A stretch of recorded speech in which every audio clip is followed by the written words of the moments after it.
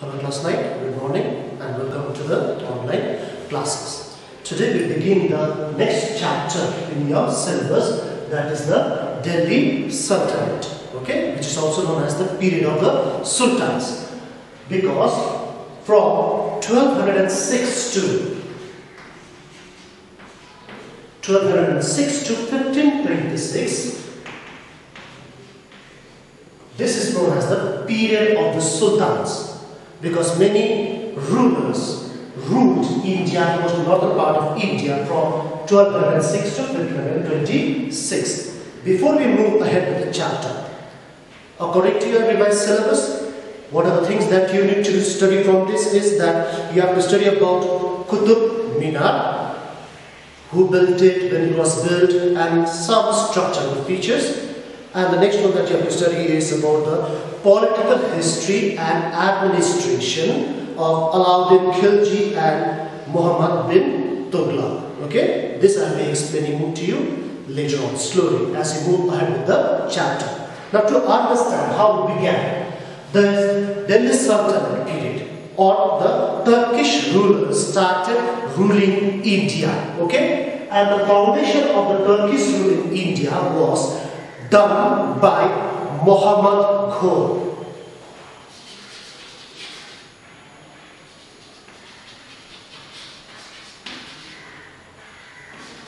Muhammad Ghor, which is in Afghanistan.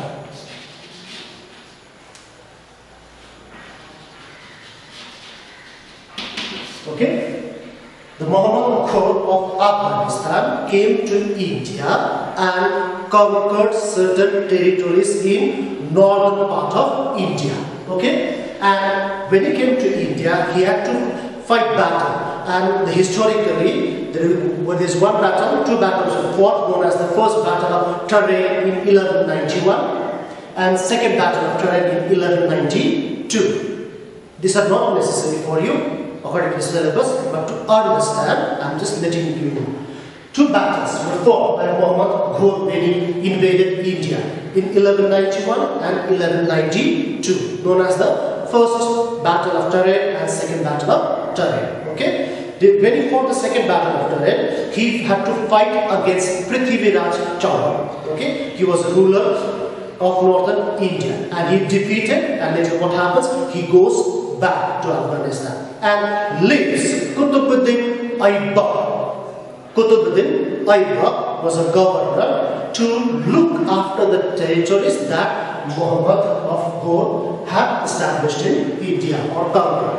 And the real foundation of the Delhi Sultanate was done by Qutbuddin Aibak. Okay, and there were many dynasties from 1206 to 1526. Many dynasties or many rulers ruled India.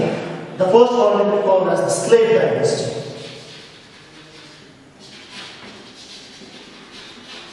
Slave dynasty. Then we have the Khaljis.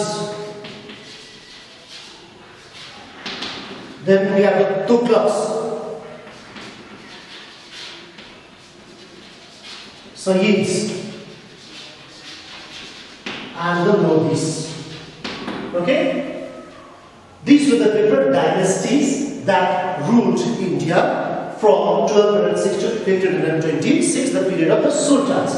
The first dynasty to be established was the slave dynasty. Why this was a slave dynasty? Because, as I told you, Qutbuddin Aibak was the real founder. He laid the real foundations too. Okay? The beginning was done by Muhammad Ghori. And Qutbuddin Aibak was a slave of Muhammad Ghori. Later on, what he became? He became a governor general or the governor and became the ruler of northern India, or became the first strong ruler or the founder of the slave dynasty in India. Who was it? Qutbuddin Aibak.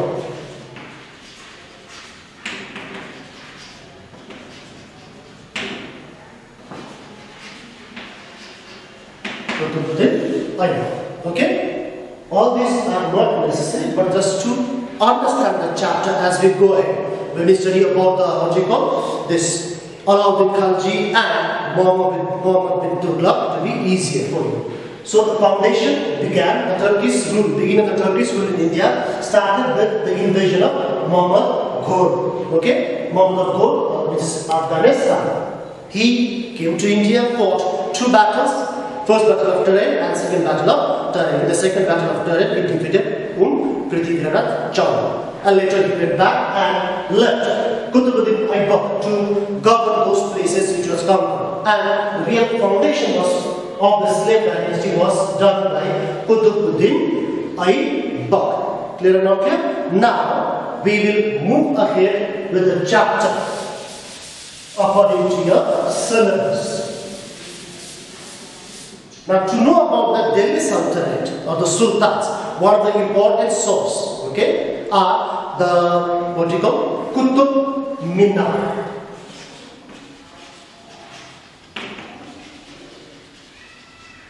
Qutb Minar. Besides Qutb Minar, there were many mosques, pillars were built by the Sultans. Okay, many inscriptions are also there, which were written in Arabic, Persian, and Sanskrit. Okay, and Qutb Minar is one of the important pillar. Okay, it is the highest or the tallest tower in India, tallest stone tower in India, built by the Delhi Sultans or the rulers of the slave dynasty. Okay, now we need to know about Qutb Minar. Who built it, when it was built, what is it made of, and some structural features. Okay, now Qutb Minar was built by, the starting was done by Qutbuddin Aibak. Okay, it was done in Qutbuddin Aibak in 1199. The starting building of the Qutb Minar began in 1199, and it was started by who? Sorry, it was started by Qutbuddin Aibak.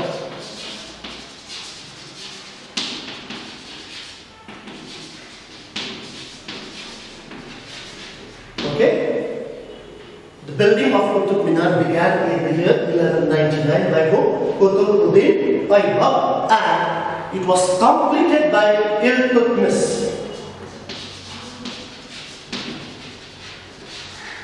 It was completed by Iltutmish in the year 1230. 1230 AD. Okay, Qutb Minar, one of the tallest stone pillar in India, was built, or the foundation, the beginning construction was started by Qutbuddin Aibak in the year 1199, and it was completed by Iltutmish, one of the successors of the Delhi Sultans, in the year 1230 AD. Now, from where or how does this stone pillar get its name? Okay, the Qutb Minar has been named after a Muslim or the Turkish saint whose name was Qutbuddin.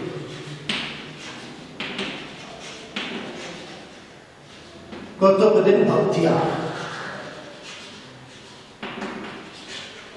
Okay, this stone pillar that we're talking about, which is one of the sources to know about the Delhi Sultanate, gets its name from Qutbuddin Bhaktiyar, who was a Muslim saint. The construction began in the year 1199. It was done by Qutbuddin Aibak, and it was completed by Iltutmish in the year 1230 AD. Got it? From where does it get this name? The stone pillar gets its name from one of the Muslim saints known as Qutbuddin Bhaktiyar. The second thing, now Qutb Minar is in Delhi, you know it. Qutb Minar is in Delhi. Okay? Now let us try to know or learn, understand some of its structural features. What type of pillar is it? What is it made of?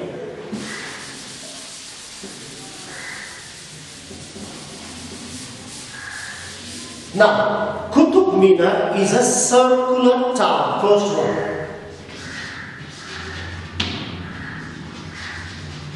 It's a circular tower and rises up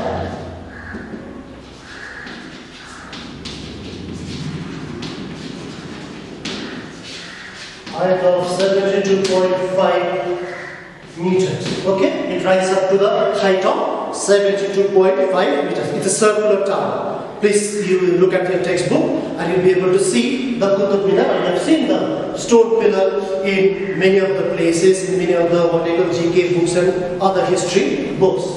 First structural feature is it's a circular tower that rises up to 72.5 meters in height. Okay, and its diameter. Okay, circular tower. Okay, and what is the height of this one? 72.5 meters. The diameter of this tower is 2.75 meters. First structural feature, it's a circular tower that rises up to the height of 72.5 meters. Okay, now this tower has 5 stories. 1, 2, 3, 4. Okay, let's say this one. 5 stories. 1, 2, 3, 4. Okay, one more. 5 stories. Okay, it's a 5-story tower rising up to the height of 72.5 meters, and the diameter is 2.75 meters. Got it? Now, each story is separated here. Each story is separated from each other by projecting balconies are there.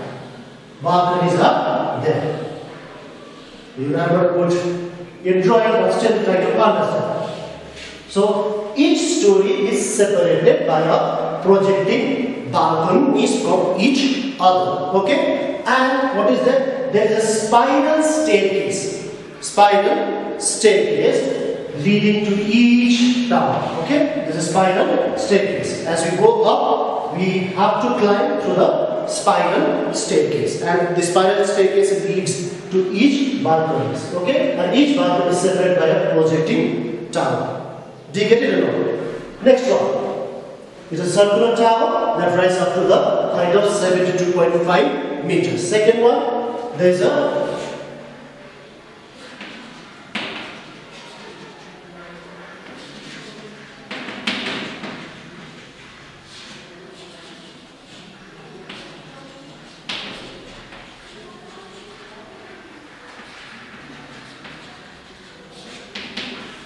circular stairways lead to each balcony. Okay, and the balconies or each balcony or the stories are separated by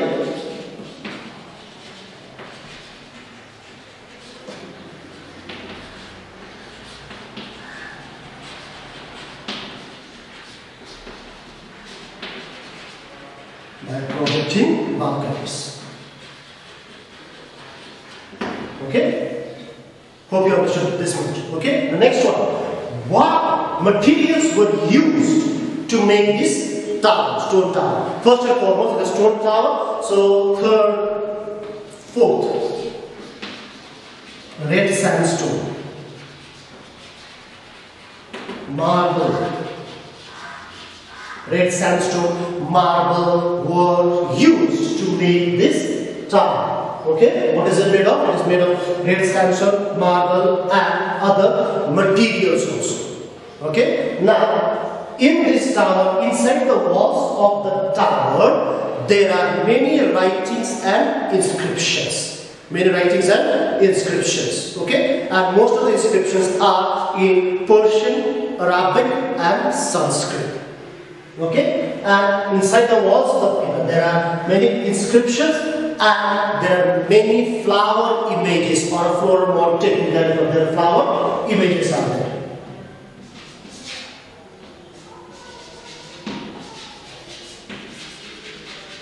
Inscriptions are there and flower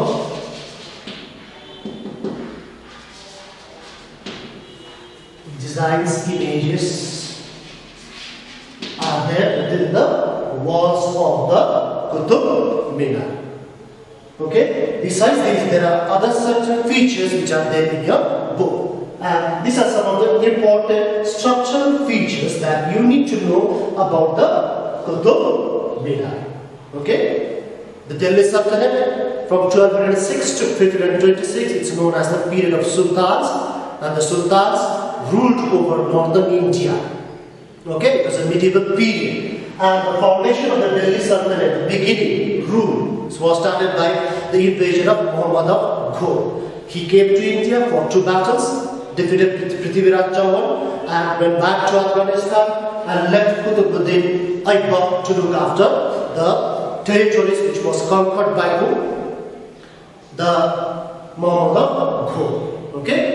Then the different types of the different what we call dynasties that ruled from 1206 to 1526 were the slave dynasty we have, the Khaljis, the Tughlaqs, the Sayyids and the Lodhis.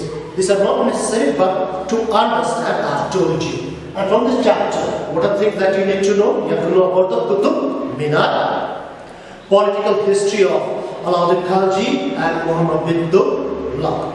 Okay, today we saw about the Qutub Minar. Once again, Qutub Minar is in Delhi. The beginning of the construction was done or started by who? Qutbuddin Aibak, and in the year 1199, and it was completed in the year 1230 by Iltutmish. Okay, how does this tower or frame, from where does this tower get its name? It has been named after a Muslim saint known as Qutbuddin. Qutbuddin Bhaktiya. Okay? Then the structural features. It's a circular tower. The other one we can tell is the highest stone tower in India. Highest stone tower in India. And it is a circular tower that rises up to the height of 72.5 meters. And there is a circular stairway.